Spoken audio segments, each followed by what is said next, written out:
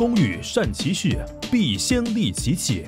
身为一个喜欢打飞机模拟游戏的玩家，打飞机的工具只会多不会少。这一次的影片要来跟大家介绍我的 PC 模拟飞行设备，跟着星期天一起踏入模拟飞行的坑洞里面吧。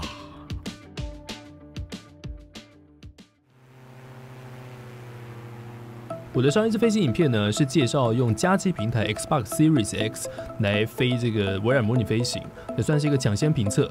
而且那一支影片也做了蛮多很疯狂的事情，像是飞747去看烟花台风的台风眼。那在更之前呢，也有拍摄了一些像747的起飞教学，还有像是怎么看航图啊之类的影片。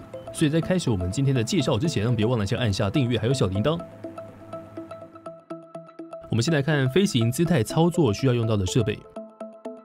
这个是目前很多人在用的罗技的模拟操纵双手杆，可以左右旋转45度。推杆带杆这个阻尼手感也蛮好的。第一次的话，可以用这个万用侦车油，再拉起来拉直拉撑，在根部的地方上一点点这个侦车油，大概3到4滴，然后推进去，推到底然后好好的去润滑它，这样子呢，它之后在抽插的时候会比较顺畅。这推荐3个月左右可以润滑一次，润滑完之后打飞机的感觉就会蛮不一样的，压下去还会弹起来，非常有弹性啊。这个摇杆的正面有一个液晶的数字面板，安装完对应的驱动之后，它就会显示你电脑的系统时间。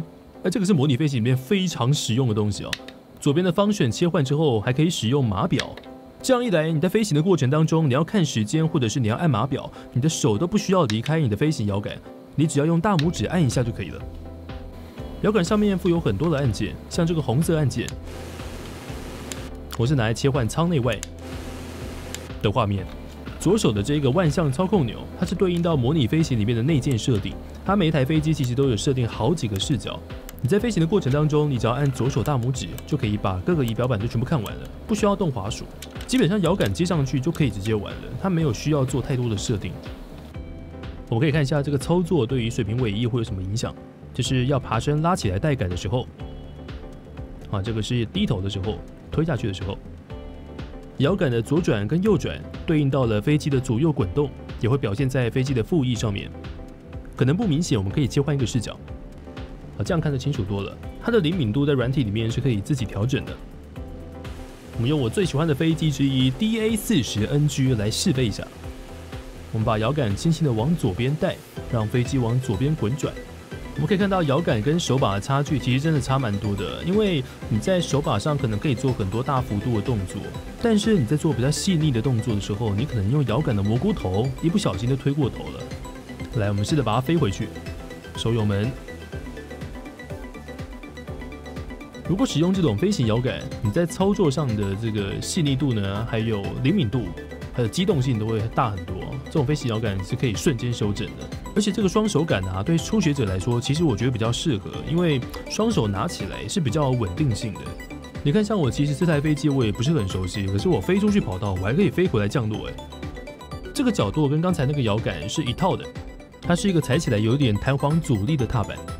这个脚上的踏板交叉踩踏，就会控制垂直尾翼，来产生左右的偏航。在地面上的时候，它会控制你鼻轮的转动，会让你在地面上左右滑行。在空中的时候，角度也可以让你调整偏航。它这个角度踏板的系数是可以自己调整的。除了摇杆跟方向舵之外，还有一个对飞行来说也是很重要的套件，就是油门象限。这个对飞行模拟来说是很重要的设备，因为它这种推杆，它可以拿来控制游戏中任何的轴，像是油门轴啊、刹车轴啊，或者是襟翼轴，你都可以设定到这个油门象限的套组上面。那我其实是把2个油门象限合并在一起，因为我需要蛮多轨道的。下面这边还有很多按键可以各自设定你想要的功能。那说到我固定它的方式，我觉得我真的是灵机一动我是用托马斯特的油门架做成一个前倾的角度，因为这样跟那个波音客机里面的角度比较接近。我把中间4个轨道呢设定成 throttle， 就是油门。我们可以从机外来感受一下这个7478在推油门的时候的轰鸣声。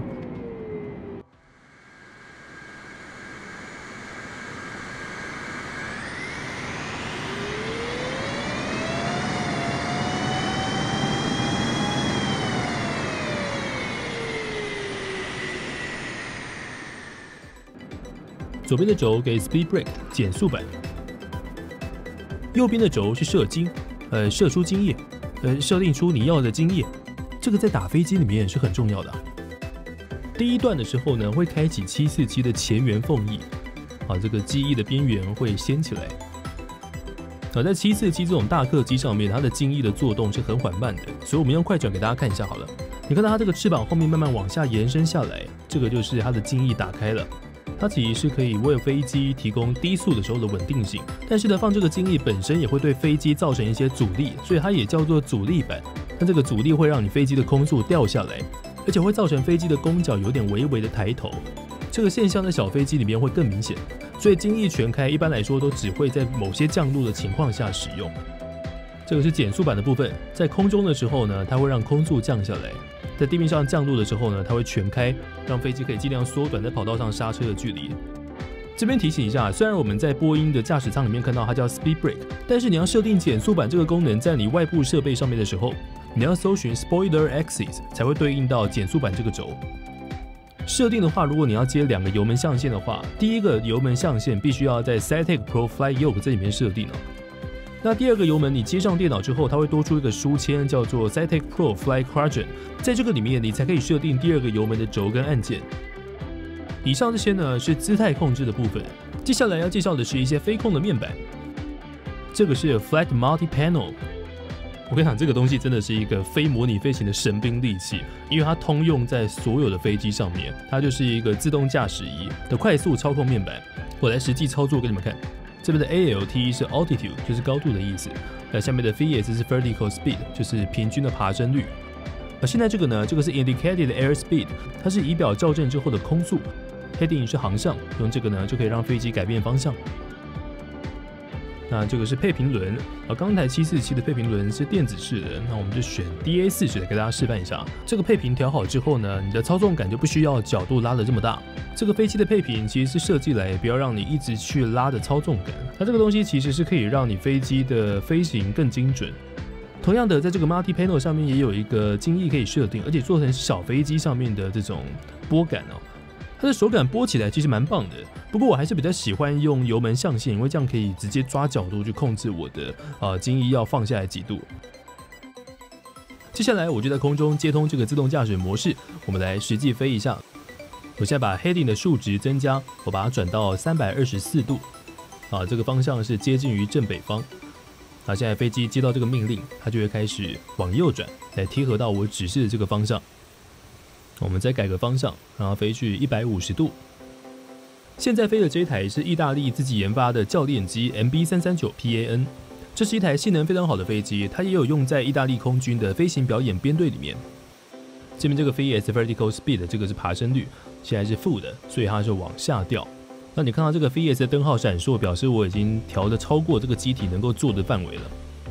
来，我们把数字减小，我们把爬升率变成正的，继续往上转。然后就看到飞机开始爬升率转正之后，它就开始往上爬了，然后它会继续爬到我指定的19000英尺的 altitude 的这个飞行高度。接下来介绍的这个是 Switch Panel， 它上面有很多的开关，像是这个是起落架控制杆，它这个灯号非常方便，它会显示你鼻轮跟左右2个轮子的释放状况。红灯的话就是还在释放当中，绿灯就是已经到位了。它这个控制杆是很有手感的，你需要用一点力气才会把它拨上去或拨下来。不仅看起来很帅，实际上也非常实用。它可以让你在舱内的时候呢，确认你的轮子到底是放来是没放，还是放一半。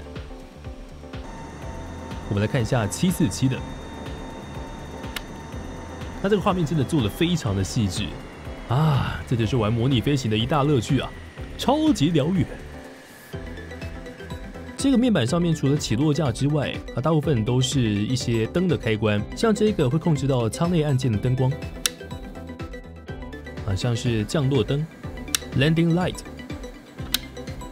滑行灯 （Taxi Light）、爆闪灯 （Strobe Light）。它是一个亮度非常高的防撞灯。通常来说，闪一下是波音，闪闪2下是空巴，不过也有一些特例啦。这是导航灯 （Navigation Light），它是一边红一边绿色的，左翼是红色，右翼是绿色。还有像这个是信标灯 （Beacon Light）。它在飞机的顶部跟下腹部都各有一颗。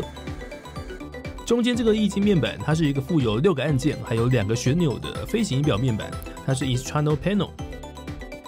那这个面板呢，我推荐你们使用一个叫 SPAD.next 的这个第三方的插件。为什么要安装这个东西呢？因为它这个面板它有6个按键跟2个旋钮，而且它全部开放大家自己去设计，所以它其实是可以让大家自己载入自己想要的各种的飞行的仪表，而且几乎每一个都是有按钮互动的。好，它是指北针啊，或者是你想要空速表，你就可以自己安排。所以这个插件的功用呢，它是让你跟游戏中间建立一个第三方的桥梁。那除了内建之外，其实还有很多玩家或其他团队设计出来的第三方的面板。像我现在比较常使用的就是个空巴跟波音的面板，还有这个 Garmin 的，这是我最常用的，因为我觉得它很简洁。好，你看到它上面是可以直接切换画面的，上面的上跟下。它每个面板里面的左旋钮跟右旋钮都可以设定不同的数值，像我这个面板，左边是速度，右边是高度。你看这个东西就是我之前747起飞教学有教过的，右边旋钮是气压高度计的拨钮。我们来飞上天让你们看一下。所以在空中的时候呢，你就有实体的萤幕在你的面前，你不需要去你的电脑萤幕上面找那个数据在哪里，你只要看你的小萤幕，就会显示出你的空速啊、航向啊，还有你的高度。所以我觉得这个是很方便的。你看它还会显示 stall， 还有 terrain， 就是我们现在其实是高度太低了，这个东西警告它也会显示出来，我觉得是做的蛮细的。我们在每个 panel 的右边跟上面都可以看到它打上的金属的螺母。而且它这个螺母的孔距都是固定的。这个罗技收购的这个 Cytec 系列的面板啊，它全部都是模组化设计的，所以它是蛮便于安装的，也蛮直觉化的设计。好，介绍完前面这些设备之后呢，我们就用它来实际玩一下这游戏里面的飞行挑战吧。我们来玩玩看这个多伦多机场的这个地图，这个多伦多机场的降落挑战。好，起飞前先把起落架油门全部归位。这个降落挑战，它是有带一点点侧风，它的目标呢是要降落到左前方的那一个多伦多机场。那它使用的飞机是 TBN930，这是一款还蛮灵敏的飞机，所以操控上其实对新手来讲是还蛮适合的。那我们现在再回到我们舱内的视角，其实它每一个飞行挑战呢，有点像考驾照，你可以慢慢去熟悉它这个过程当中会需要注意的一些美感。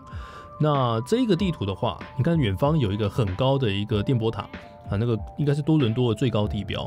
那你一开始可以先找参照物，就是你先慢慢往那个塔飞过去。但是机场会是在我们的左手边，所以我们会到了一个点才会需要转弯过去。这样子就不需要照他建议的要画一个很大的弧度。好，我们看到左前方的机场已经慢慢出现了，慢慢的偏一点点，偏一点点，慢慢偏过去。好，油门稍微再加一点点。速度的话呢，一般来说是控制在100到80左右。那如果掉80以下的话，就要稍微补一点油门，因为60以下就失速了。我们再收一点油门，因为速度拉上来了。好，这边我要稍微等跑道稍微直了一点，我们再丢轮子。好，差不多了。好，丢轮子，把襟翼全开。这边要注意的是，丢轮子会产生阻力，那襟翼放下来的话，还会让飞机翘头，而且小飞机尤其明显。那这个情况下，我们要再把飞机稳定住。这也就是为什么我刚刚选择要先把跑道对正了，那我们再丢轮子，因为其实我不是那种很厉害的神人，所以我还是一次做一件事情就好。当然，这种降落挑战其实有很多种降法，很多种处理方式。那如果你今天你自己也有玩这一关的话，你也可以影片下面留言跟我分享你飞的方式。那我这个方式并不是绝对啦，只是因为我自己飞了不少次，那我摸出来的我比较习惯的一个套路。我们现在慢慢继续逼近跑道了，下降率要稍微抓好，速度现在是稍微偏慢的，但是应该还不打紧。我在一边踩角舵，微调我们的航向，然后轻轻的晃动我们的操纵杆，来让飞机尽量维持水平。我们把视角往前推一点。前面那个蓝色框框就是它要我们降落的区域，好，慢慢的接近，准备收油门哦，准备收，好，收油门，好，飞机稍微拉起来一点点，用后轮去碰框框，而且要尽量在正中心，这个都是列入计分标准。好，然后踩刹车，然后你的考官就会给你打个分数，我这一次是129万分，你可以看到我之前最高纪录是159万分。那这个其实它的评分标准是你前后刹车距离，再加上你左右偏移距离，这2项合起来之后，再乘以第3个，就是落地的碰撞力道。这一关的降落挑战，我最高的纪录目前是159万分。其实我那个时候有留影片档，所以我可以给大家看一下我那个时候的降落的画面。就是这个记录档这个是最高分的。我那个时候是一样往大楼先飞过去，然后接下来转弯到跑道这边对正之后，慢慢开始下降。那最后这个落地的时候呢，我觉得可能是我的着陆做的比较软吧，因为我这一次的着陆比我刚刚飞给你们看的一个还要更软，你们可以看一下。那它是贴上去的，然后呢，我们也很对到中间，这是真的很中间，这个记录档是真的超级中间的。然后刹车，这个就是我159万分的记录。希望你们也可以跟我分享你们飞这个的小技巧，让我可以学个几招。你们可以在影片下面留言给我。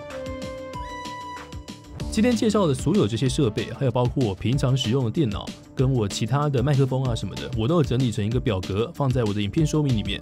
你们可以到上面看一下我是使用了什么设备。我必须要在这集影片的片尾特别郑重的感谢罗技赞助了我这一整桌的所有今天介绍的飞行设备。在飞行的这个领域罗技还有微软真的是赞助我非常多，所以真的要特别感谢他们。除此之外，罗技觉得我桌面上的这些模拟器太多线了，所以他就帮我把键鼠换成是无线的。